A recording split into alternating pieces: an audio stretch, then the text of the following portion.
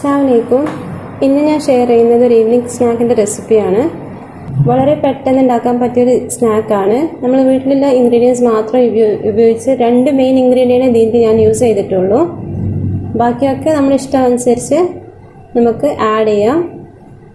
അപ്പോൾ എല്ലാവരും ഒന്ന് ട്രൈ ചെയ്യാം. ഞാൻ വീഡിയോയിലോട്ട് പോവാം. ഒരു ബൗളിൽ ഒരു ഹാഫ് കപ്പ് കടലപ്പൊടി, സെയിം കപ്പിൽ ഹാഫ് കപ്പ് റവ കേട്ടോ. അപ്പോൾ എത്രയാണോ കടലപ്പൊടി എടുക്കണം അതേ മെഷർമെൻറ്റിൽ വേണം റവ എടുക്കാൻ. ഇപ്പോൾ ഒരു കപ്പ് എടുക്കുകയാണെങ്കിൽ ഒരു കപ്പ് റവ എടുക്കണം കേട്ടോ. ഇനി ഇതിലോട്ട് ഒരു 1/4 ടീസ്പൂൺ മഞ്ഞൾപ്പൊടി, 1 ടീസ്പൂൺ ഉപ്പ്, ഇതെല്ലാം നന്നായി ഒന്ന് മിക്സ് ചെയ്യാം. ഇതിലോട്ട് കുറേശ്ശെ വെള്ളം ആഡ് ചെയ്തിട്ട് ലൂസ് ബാറ്റർ ആക്കി എടുക്കണം കേട്ടോ. അപ്പോൾ കുറേശ്ശെ വെള്ളം ആഡ് ചെയ്യും, ലംസ് ഒന്നും ഇല്ലാതെ വേണം ബാറ്റർ ആക്കുമ്പോൾ. അപ്പോൾ കുറേശ്ശെ വെള്ളം ആഡ് ചെയ്തിട്ട് ഒരു ഫ്രീ ഫ്ലോയിങ് ബാറ്റർ ആക്കി എടുക്കുക. ഇതാട്ടോ ഫ്രീ ഫ്ലോ ബാറ്ററാണ്. ഇപ്പോൾ മൊത്തം എനിക്കൊരു 1.25 ഗ്ലാസ്സോളം വെള്ളം വേണ്ടി വന്നു ഇങ്ങനത്തെ കൺസിസ്റ്റൻസി കിട്ടാൻ. ഇതൊരു 10 മിനിറ്റ് റെസ്റ്റ് ചെയ്യാൻ വെക്കണം. റവ ഇട്ടതുകൊണ്ട് റവ കുറച്ച് വെള്ളം സോക്ക് ചെയ്യുമല്ലോ. ഇനി 10 മിനിറ്റ് ഇതൊന്ന് റെസ്റ്റ് ചെയ്യട്ടെ. ഇതൊരു 10 മിനിറ്റോളമായി റെസ്റ്റ് ചെയ്യണം. അപ്പോൾ ഇച്ചിരി കൂടി വെള്ളം വേണം കേട്ടോ. നമ്മൾ അപ്പത്തിനൊക്കെ ഉണ്ടാക്കുമ്പോൾ ഫ്രീ ഫ്ലോ ബാറ്റർ ഉണ്ടാവില്ലേ, ആ ഒരു കൺസിസ്റ്റൻസി ആണ് കേട്ടോ അത്. ഇതാ അപ്പോൾ മൊത്തം എനിക്കൊരു 1.5 കപ്പോളം വെള്ളം, അതിന് 1.25 പാർന്നു, ഇപ്പോൾ പിന്നെയും 1/4 കപ്പോളം വെള്ളം പാർന്നു കേട്ടോ. അപ്പോൾ ഇതാ ഈ ഒരു കൺസിസ്റ്റൻസിയിലാണ് ബാറ്റർ വേണ്ടത്.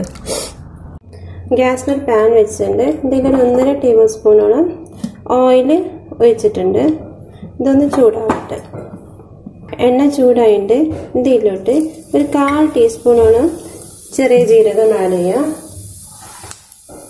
ജീരകം ഒന്ന് ചുമന്ന് വരുമ്പോൾ ഒരു ചെറിയ ഇഞ്ചി കഷ്ണം ചെറുതാക്കി ചോപ്പ് ചെയ്തതാണ് ആഡ് ചെയ്യാം. ഒരു 2 പച്ചമുളക് ചോപ്പ് ചെയ്ത് ആഡ് ചെയ്യാം.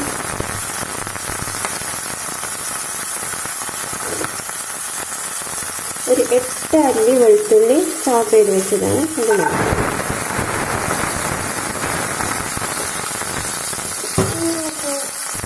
എല്ലാം നന്നായി മിക്സ് ചെയ്യണം.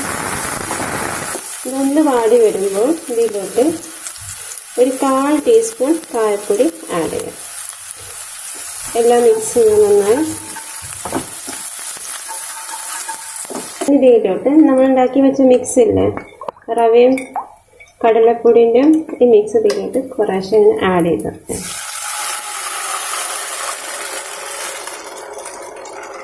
ഇതിന് കണ്ടിന്യൂസ് ആയിട്ട് ഇളക്കിക്കൊണ്ടേ ഇരിക്കുക കേട്ടോ, അല്ലെങ്കിൽ അടി പിടിക്കും. അപ്പോൾ നിങ്ങളിത് വെച്ചിട്ട് വെക്കും, കണ്ടിന്യൂസ് ആയിട്ട് ഇളക്കിക്കൊണ്ടേ ഇരിക്കണം കേട്ടോ.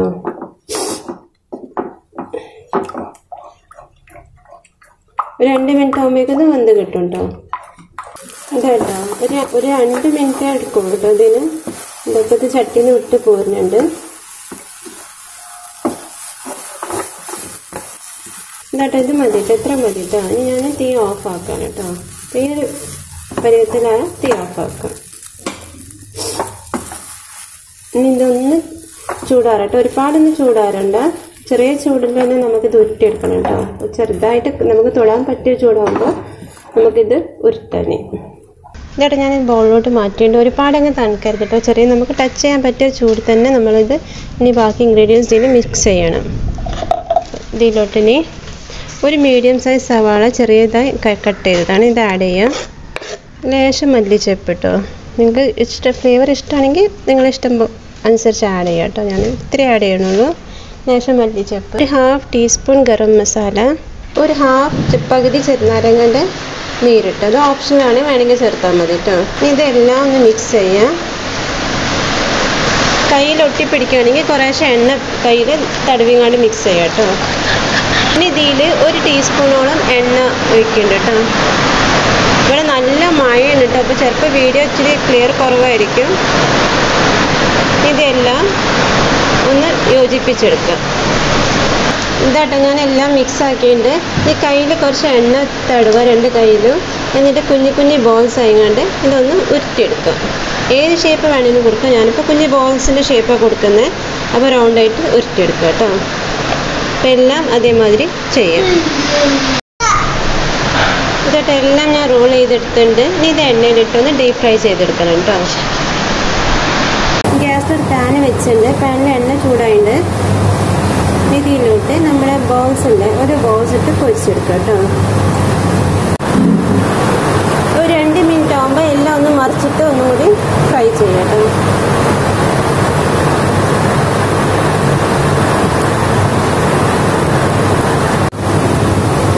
ഇതിപ്പോൾ ഗോൾഡൻ ഷെയ്ഡ് ആയിട്ട് ഇത് കോരിയെടുക്കാം കേട്ടോ. ഇതേ രീതിയിൽ എല്ലാ ബാച്ചും നമുക്ക് പൊരിച്ചെടുക്കാം. ഇതാട്ടോ റെഡി ആയിട്ട് നമ്മുടെ ക്രിസ്പി ബോൾസ്. വളരെ പെട്ടെന്ന് ഉണ്ടാക്കാൻ പറ്റിയ ഒരു റെസിപ്പിയാണ്. അപ്പോൾ എല്ലാവരും ഒന്ന് ട്രൈ ചെയ്യുക, എന്നിട്ട് ഫീഡ്ബാക്ക് കമൻറ്റിൽ അറിയിക്കുക. എൻ്റെ ചാനൽ ഇഷ്ടമാവുകയാണെങ്കിൽ ലൈക്ക് ചെയ്യുക, ഷെയർ ചെയ്യുക, സബ്സ്ക്രൈബ് ചെയ്യുക, കൂടെ ബെല്ലൈക്കനും ഒന്ന് അമർത്താം.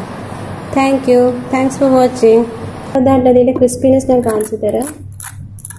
നല്ല ക്രിസ്പി ആയിട്ട് കട്ട് ചെയ്തൊന്ന് കാണിച്ചു തരാം കേട്ടോ.